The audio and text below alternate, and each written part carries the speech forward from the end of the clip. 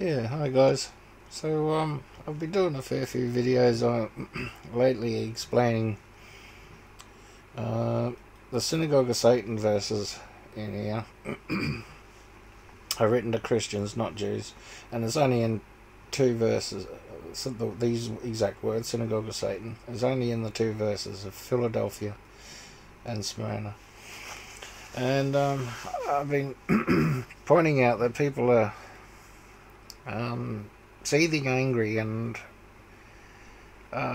hating and using these Bible verses to justify their hate. And most of the time, they don't hear me. They just hear something like "God, hug a Jew" or something.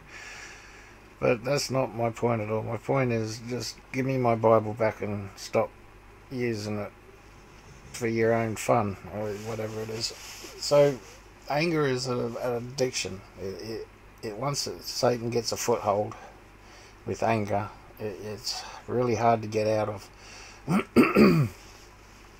So I've never really given anybody help with getting out of this sort of addiction sort of thing. This is just for Christians that still love God above all things, and that. So I know there'll be people who just seen the title Jews and just want to hate on Jews. So it's not really for those people. So when I was first born again, I was driving around in my car. I had a brand new job, brand new everything, brand new life, the whole lot. God given it to me, and I was just learning. I was just driving 1,000 kilometers a week now. This new job that I had, self-employed, and I'd pray before I left in the morning, every morning, and I never had an accident, nothing. It was great. I was amazed, because the chances of me having an accident in a big city now were up exponentially. Just because the amount of time I was on the road and the hours that I was doing, it was between 9 and 3.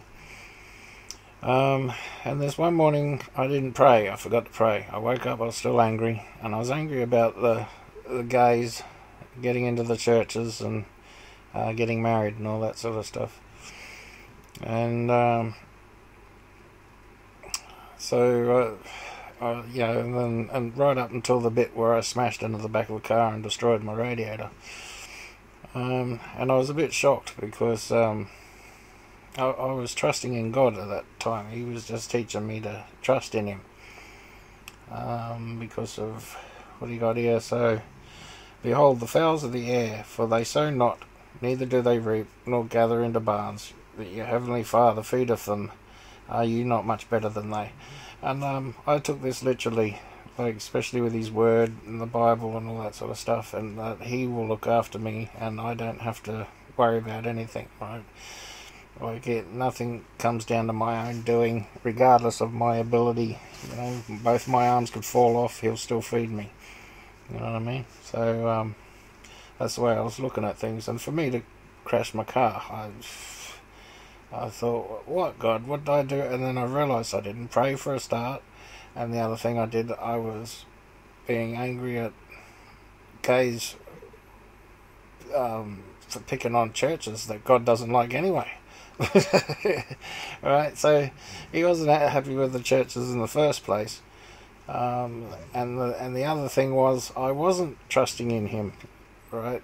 If I had been trusting in Him, I wouldn't have been getting angry. So, and don't sin by letting anger control you. It's a sin, right? Don't let the sun go down while you are still angry, for anger gives a foothold to the devil. Love is patient and kind. So, and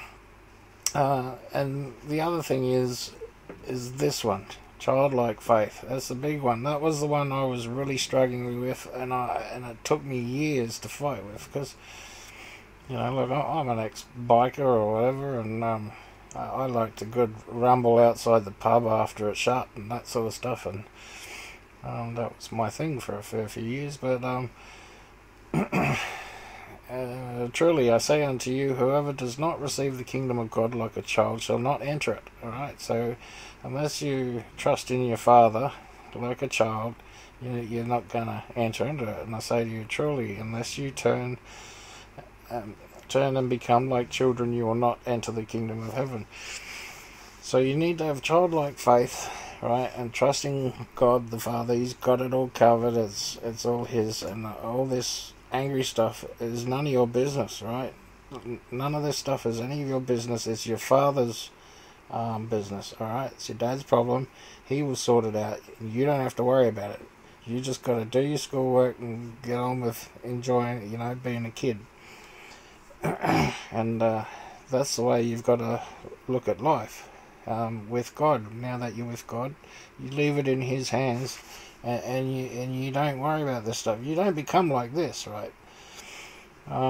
It's an addiction, this anger, and you wake up every morning and you go on, and then what you try and do is share it with your brethren, right? You try and incite violence. You'll take it to your friends and all that, and you'll go on about, the Jews this and Jews that. Yeah, I hate them.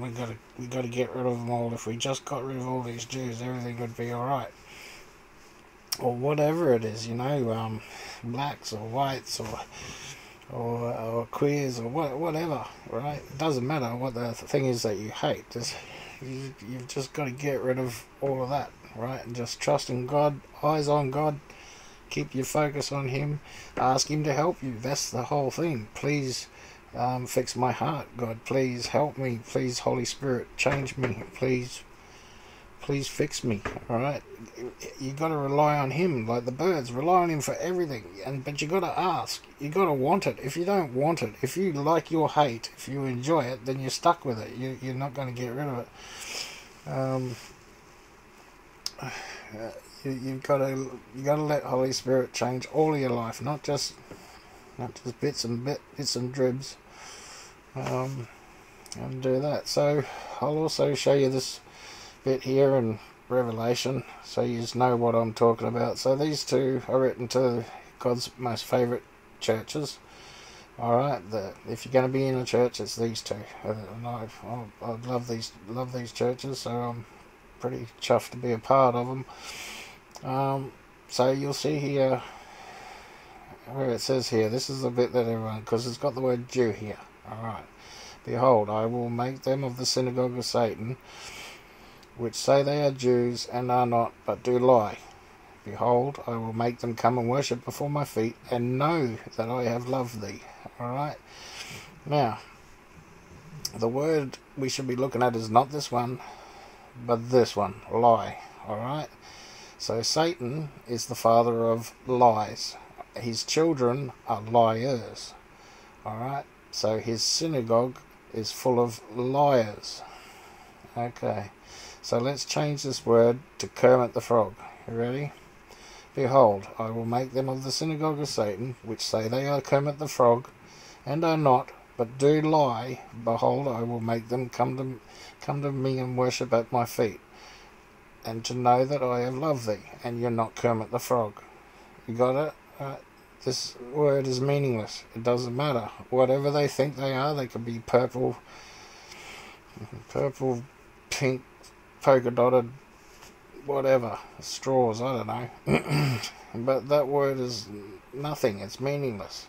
But for some reason, this seething hatred has grabbed hold of that, which is Satan, right?